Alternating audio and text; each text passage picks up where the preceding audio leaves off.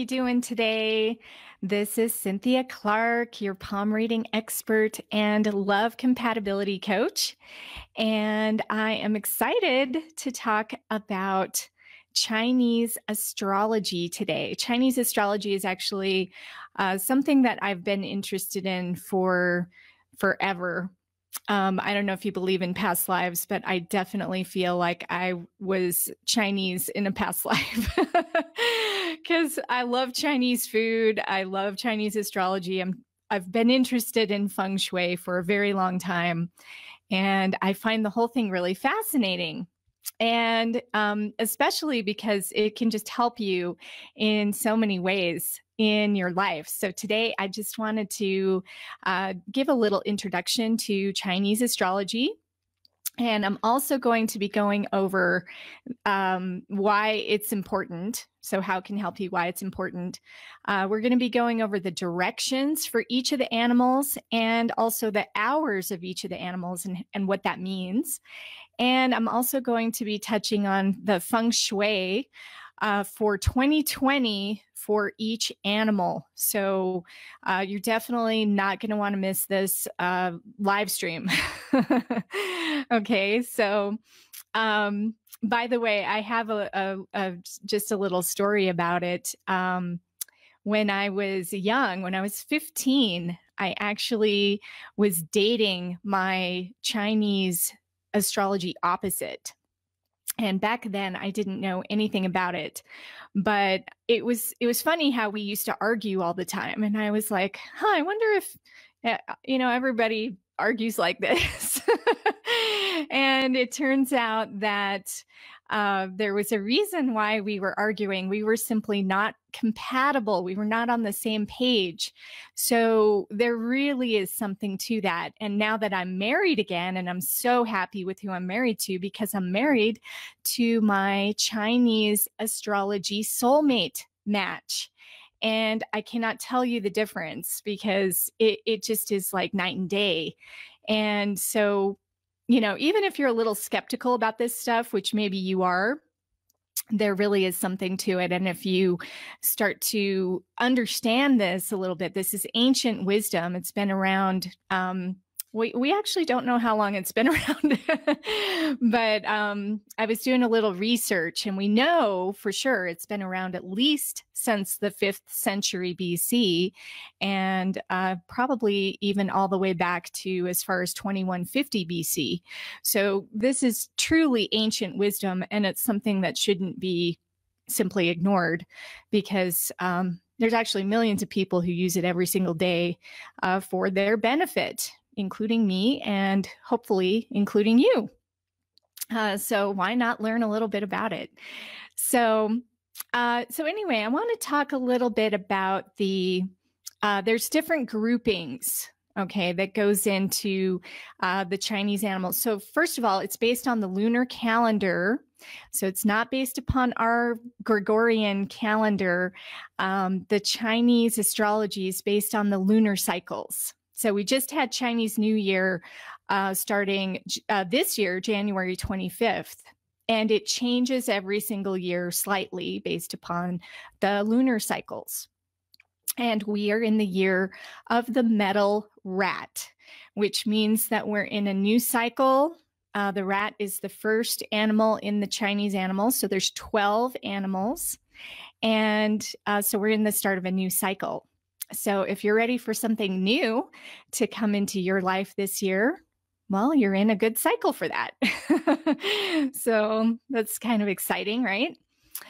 So I wanted to just talk about the different groupings of the animals. Okay, now, by the way, if you do not know your Chinese animal, which could be the case, you can actually download my app.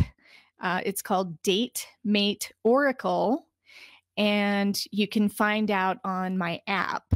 Okay, so it's a free app. It's available on Android or iPhone.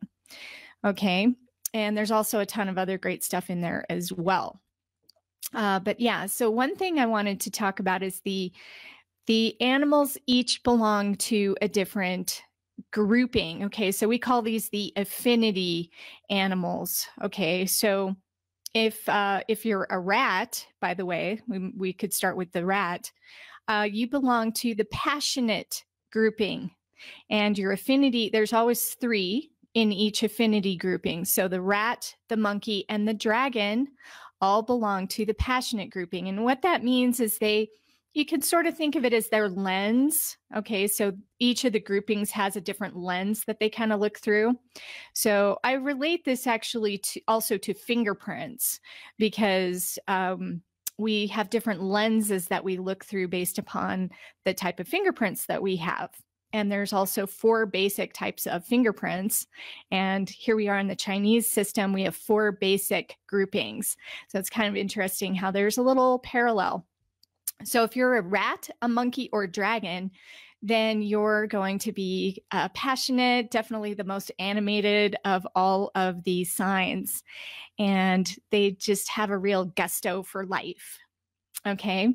Now we also have the independence. And if you're born in the year of the tiger, the horse, or the dog, you belong to the independent grouping.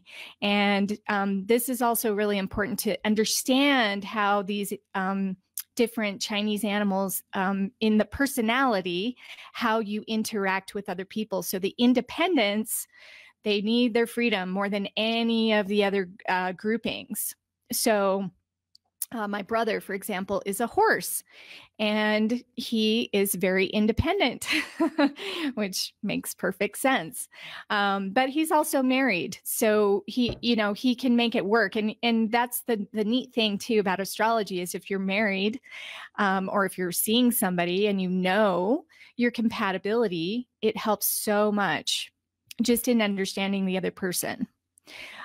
We've also got the peaceful or diplomat grouping, and this is going to belong if you are born in the year of the rabbit, the sheep, or the pig. So these 3 are the most gentle of all the signs. They're very soft-spoken. They don't like to have confrontations, things like that. They're the diplomats. And I know quite a few people in those groupings, and they're just very nice people. Of course, this is when we're in balance, right? So we can also be out of balance within our own sign. So that's important to recognize as well. Are we being authentic, or are we, when we get stressed or frustrated, then we can be out of balance, and then we might not be actually demonstrating some of the qualities that we could be. And then our last grouping is the intellectuals, which is the ox, the snake, and the rooster. So if you're born in any of these years, then you are going to be more focused on learning. You're going to be more curious than the average person. You want to share wisdom. You want to gather wisdom. And the intellectuals are always seeking that and wanting to share it. So these are the 4 different groupings. Okay, so the next thing I want to talk about, by the way, if you're just joining us, I'm Cynthia Clark, palm reading expert and love compatibility coach. Thank you so much for joining us today. We're talking about Chinese astrology, which is, to me, just such a fascinating topic. So now I want to get into each of the different animals. We're going to talk about their direction, their feng shui for 2020, the year of the metal rat, and also their time. Okay, so we have a Chinese astrology, by the way, is so complicated when you really dive into it. It looks really simple. And if you study regular astrology, the Western astrology, you will also understand this. It gets incredibly complicated.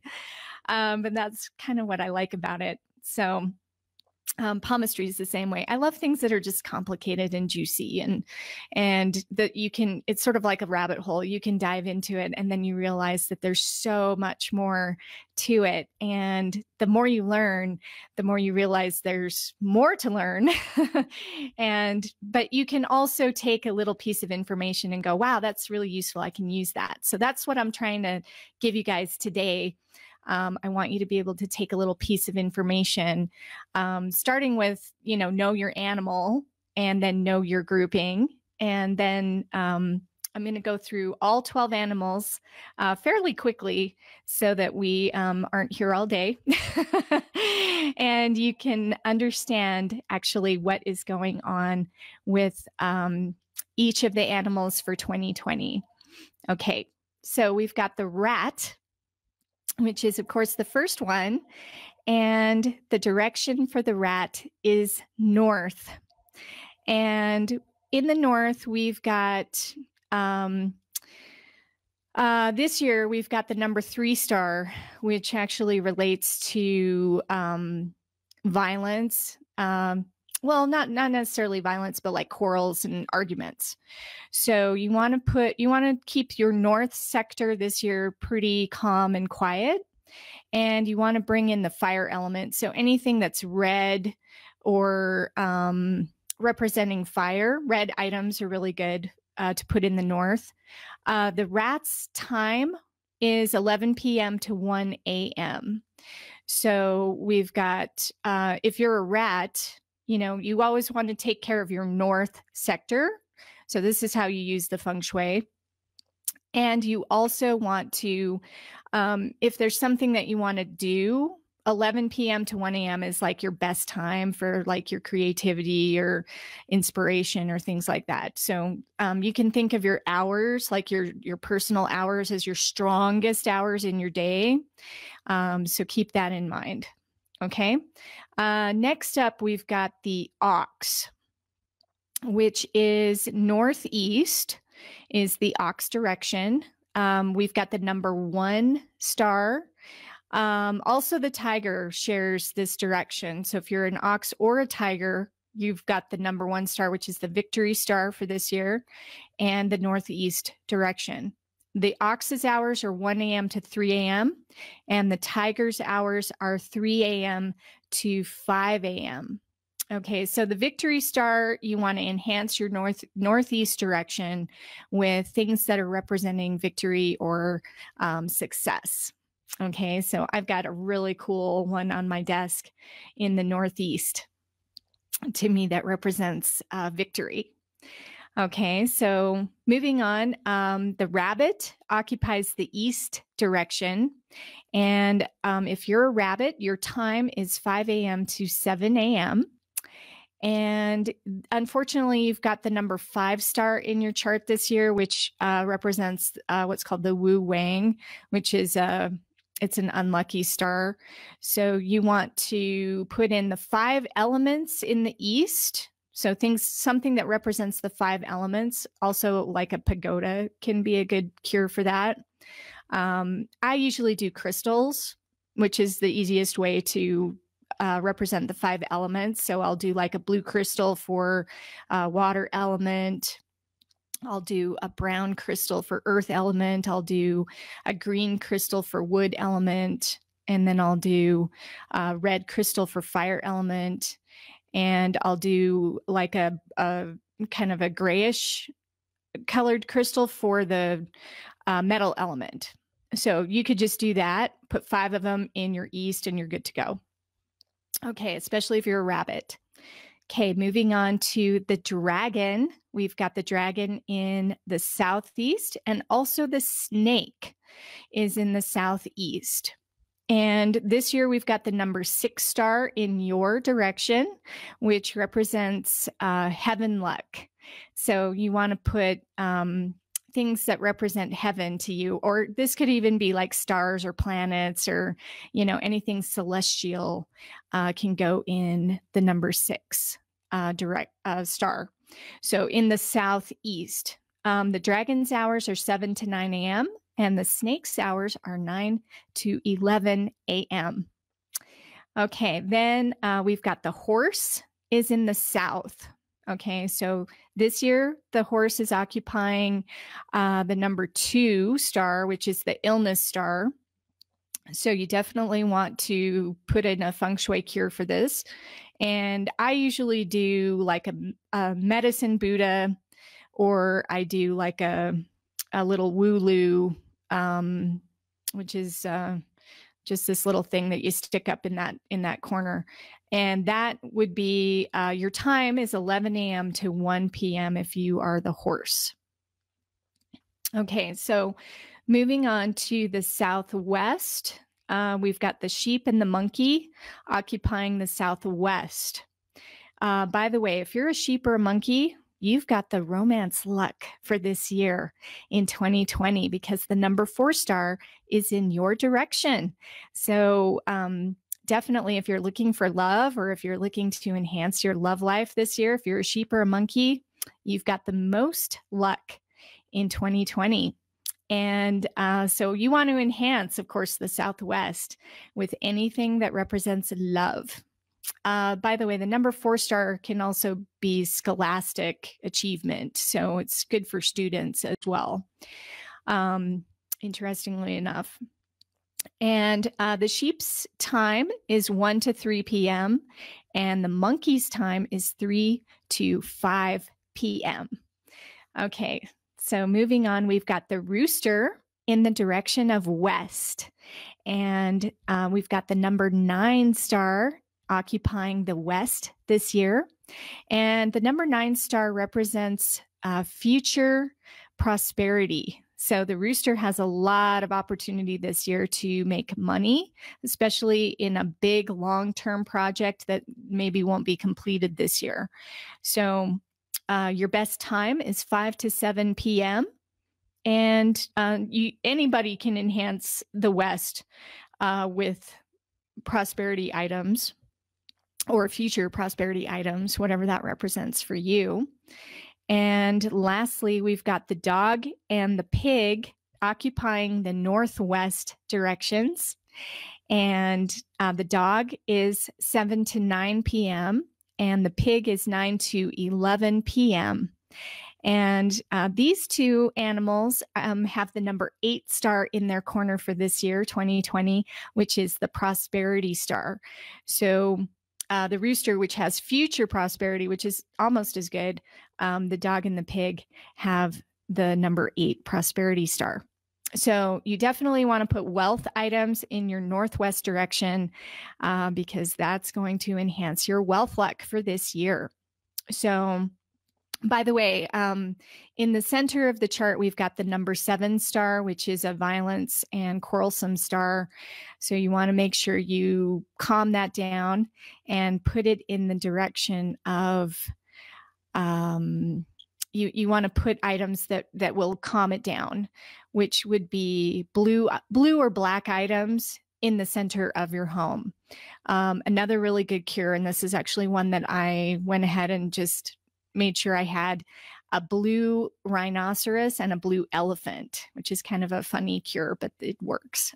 You could also put water features or something in the center of your home. That'd be another way to do it. Or blue crystals. There's lots of things that can satisfy the number 7 and appeasing the number 7, which we want to do.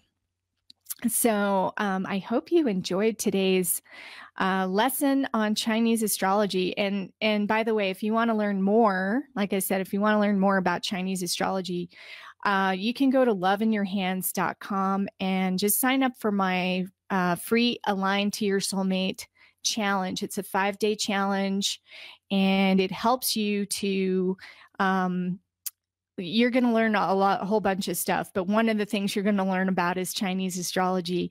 You're going to learn about the traits of each of the animals, and you're also going to learn about the soulmate matches and the best matches for each of the Chinese animals. So that's another beautiful thing that you can learn from Chinese astrology. It's so much fun. So I encourage you to do that, and you'll learn a ton of other stuff too in the challenge, and you'll really see some benefit just in 5 days I promise. So thank you so much for watching and or listening if you're listening to the podcast later on. And this is Cynthia Clark. And remember to live life with love and have a wonderful day, everyone.